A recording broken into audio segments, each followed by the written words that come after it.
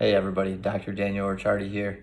Today I'm gonna do a video. It's kind of one I've been meaning to do for quite some time, but haven't yet. I want to kind of go over my personal experience with SIBO, Small Intestinal Bacterial Overgrowth, and describe kind of why I struggled with it, what happened, and then eventually how it led to me becoming interested in being a functional medicine practitioner. So I've struggled with bloating and gassiness probably for a large portion of my adult life. It went back to at least when I was a teenager, I would say. I've never been diagnosed with anything like significant, but it would always be kind of an annoyance. It would just be gassy going out, doing anything, feeling like excess pressure around my abdominal area, like excess bloating. The bloating feeling was probably the thing I hated the most. Not that I was okay with being gassy all the time, but just I had the sensation that I felt full all the time, regardless of if I woke up in the morning. Sometimes, not always, but throughout the day I'd feel full even if I hadn't eaten in quite some time. And so it took kind of some of the joy out of eating, just because I know I'm already feeling full, but now I'm adding even more food into my stomach or GI tract area where I'm already uncomfortable. Besides that, kind of the bloating also, like, I wasn't super self-conscious about it, but I would sometimes see photos of myself afterwards with my shirt off and I'd be like, oh, like, I don't even feel like that looks like me. Like my stomach looks way bigger than I think it should. So that was also a negative too.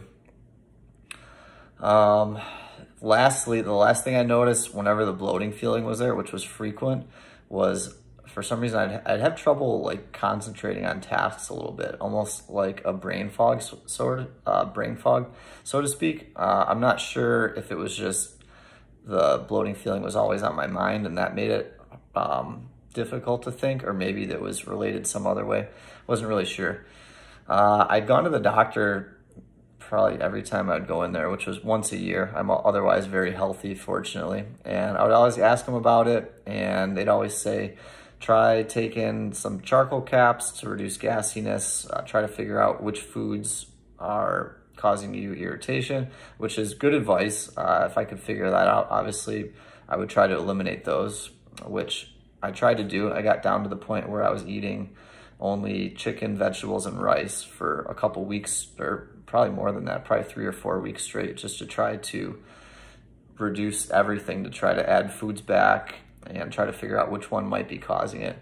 And I didn't really have any noticeable difference doing that as well. So eventually I spoke with a functional medicine practitioner, and we did a 50-minute consultation. I gave him very minimal info, I would say, before going into the consult. And as I was going through it, he says, oh, it sounds like you probably have SIBO. And I'm like, all right, what is that? So he kind of went into describing what it was, small intestinal bacterial overgrowth. And he kind of described it, and I was like, all right, like, if he's right, that's sweet. Then at least I have an explanation of what it is, and is there something that we can do about it, or do I just have to deal with this for a long time? So he kind of described what happens when SIBO takes effect. It's basically when you have a lot of your commensal bacteria, which are normally located in the hundreds of trillions in quantity in your large intestines, due to certain factors such as eating hygiene or, like, quote, grazing throughout the day, they can inhibit what's called the migrating motor complex, which is a cleansing wave which starts at the top of your small intestines and kind of rushes all the way down the small intestines through the large intestines, essentially cleansing the intestines out. When you graze, which is what I was doing, which is essentially having a snack all day throughout the day, I would have pretzels or just something on me. It inhibits this migrating motor complex.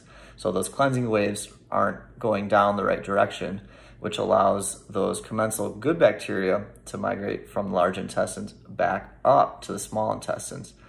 And while this may not seem like a big deal, if these bacteria are getting access to a food supply, specifically sugars and carbs, up further in the small intestines, when they digest them, they give off gas byproducts. such as methane, which can cause a lot of discomfort in the GI tract from the excess gas. So he explained this phenomenon to me, and I'm pretty much on board to try whatever if it's to make me feel better. So we went through a regimen of antimicrobials and a couple other things mixed in to eliminate the excess bacteria first. And first week was fine. The second through fourth weeks were very bad. I had extreme bloating probably 100% of the time, which was frustrating.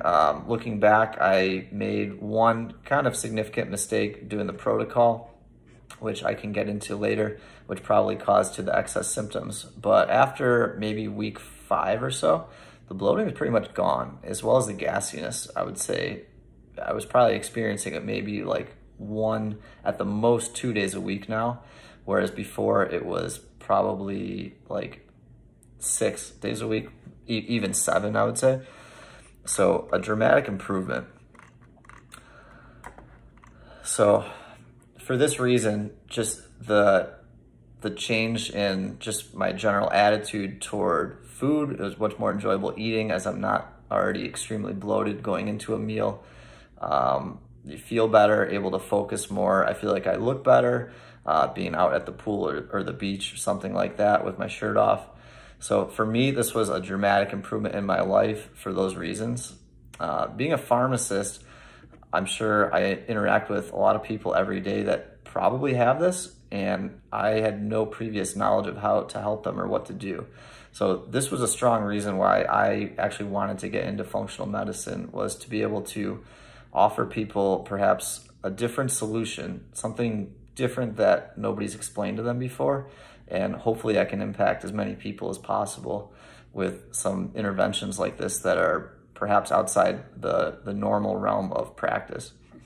So if you'd like to hear more about this, leave a comment or something. If you'd like to have a SIBO protocol, if you'd like me to make one, if enough people are interested, I'd be happy to make one. Drop a comment below and check out some more of my material. If you have any questions, feel free to send me a message as well. Thank you. Feel better. Live harder.